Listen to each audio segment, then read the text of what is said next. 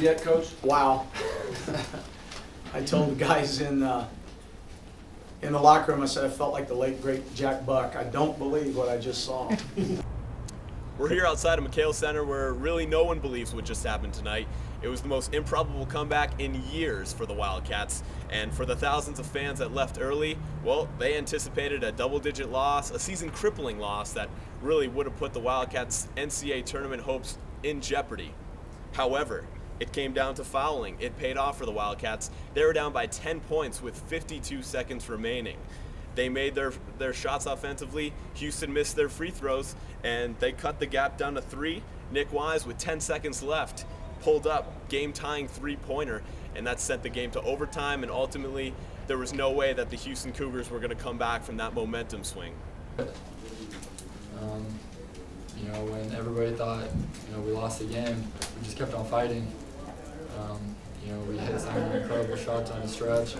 We got into them on defense. They missed some free throws and just gave us a chance, and we were able to just get back in the game that way.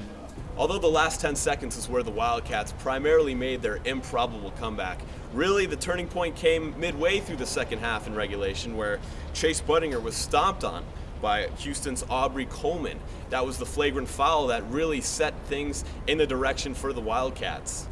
While the officials discussed Coleman's ejection on the replay monitors, a tense McKale Center really anticipated that this would be the comeback that the Wildcats needed. It would be the turning point of the game, maybe even the season. Who knows at this point?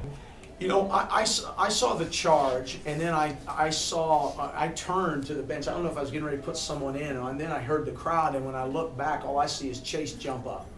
And but he has you probably saw, he's got a big tennis shoe mark on his chest.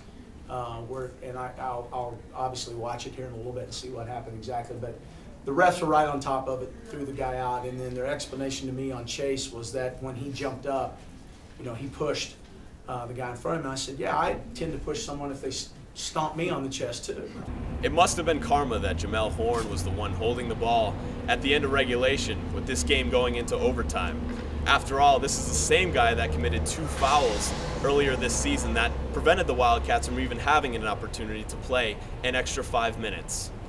Horn went into the locker room after the game and told his teammates, "Hey guys, at least I didn't foul." Reporting from Tucson at McKale Center, I'm Bryan Roy for thedailywildcat.com.